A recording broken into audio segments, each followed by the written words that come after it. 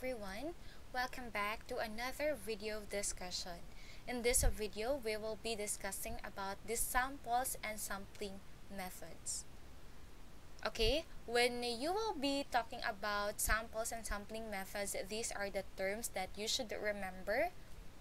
Population, as you can see here, it is the biggest circle, and then the target population, the second biggest, and then you also have the accessible population, and you have the sample, and then lastly the smallest one, the subject or the research participant or informant. So these are interchangeably used. It could be the subject of the study or the participants of the study or the informant of the study. So when we talk about population, let us say for example, your population are the senior high school students, and then the target population, which will be determined by sampling criteria.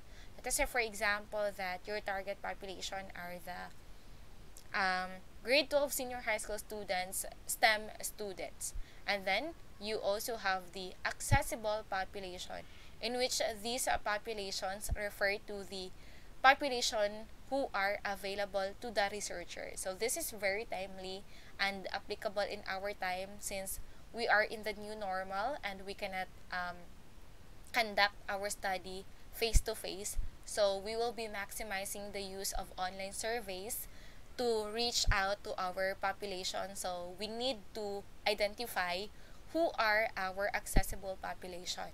And then we have the sample, in which it will be selected with a sampling method. Later on, you will know what are the sampling methods.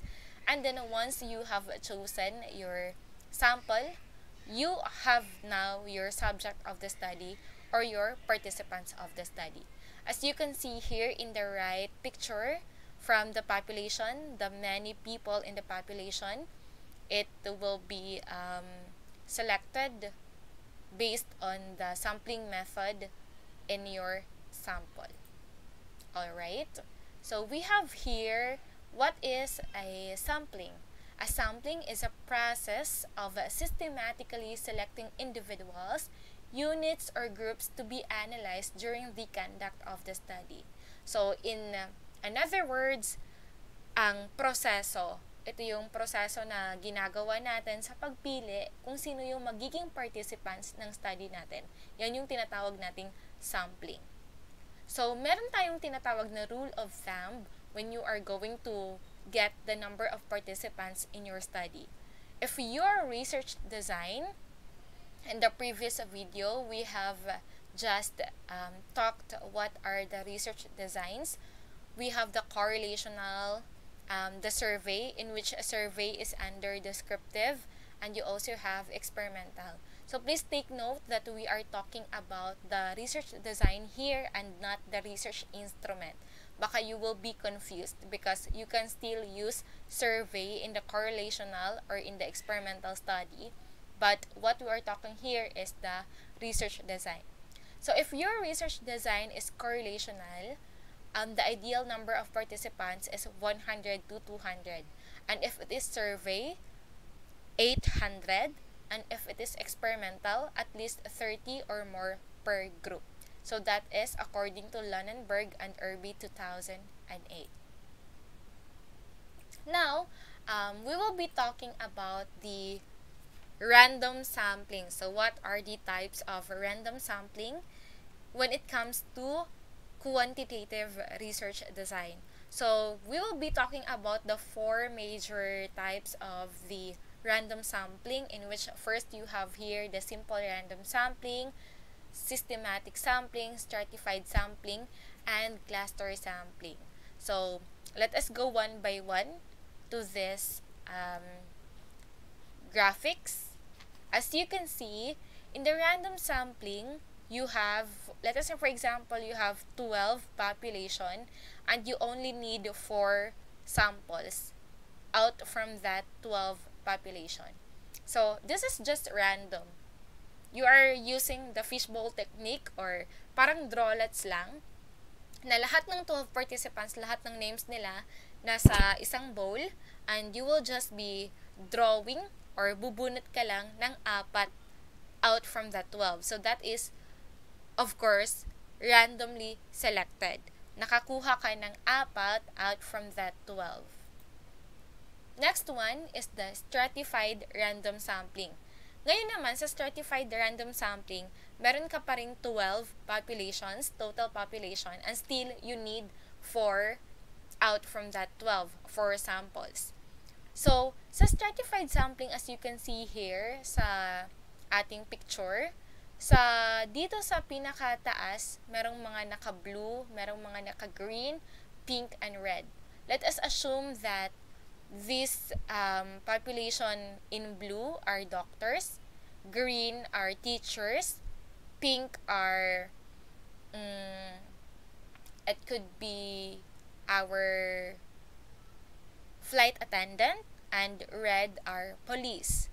So, ngayon, kailangan mo ng equal representative dyan sa mga population, sa strata mo.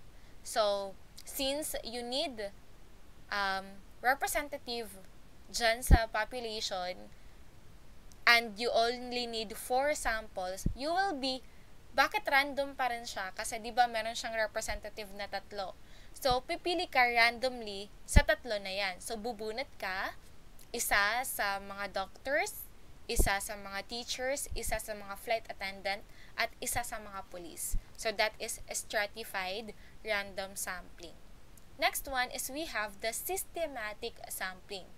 So, pag systematic sampling, from the name itself, you are going to systemize. You are following a specific system in selecting your participants. So, the participants are selected from a list based on their order in the population or on a predetermined interval. This interval is obtained by dividing the population size by the sample size for the study. Let us say, for example, you would want to get the person in every third. So, in this example, the example here is every third person in the population. So, ayan, kukunin mo, since every third, so it is the 3, the 3rd, the 6th, and the 9th person in the population, and so on. So, if every second naman, so it will be the 2nd, the 4th, the 6th, and the 8th. So, ganyan lang siya. Pag every 4th of the population, it's the 4th, the 8th, and the 12th, and so on. So, that is systematic sampling. Lastly, we have the cluster sampling.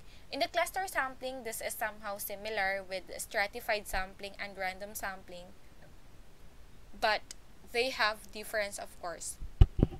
In the cluster sampling, so pag sinasabi natin cluster, of course, the participants are being grouped into clusters or subgroups. But the difference in the stratified sampling, sa stratified sampling, we group the population according to their certain characteristics. So, kanina, sa stratified, if you still remember dito, ginroup natin sila according to their profession.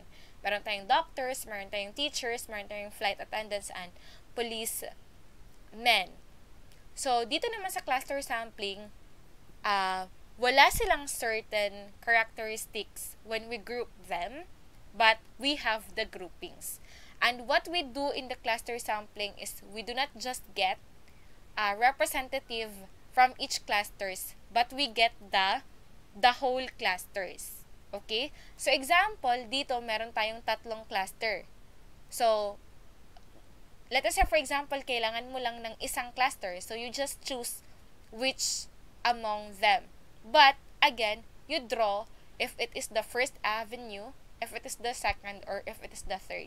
So, kung mabubunot mo is the second avenue, lahat sila dito ang kasali sa sample mo.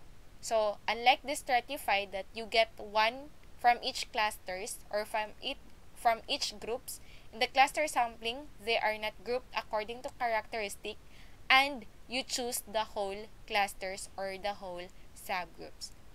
Okay? So, that's all for our samples and sampling methods. I hope that you understand the topic, and good day everyone.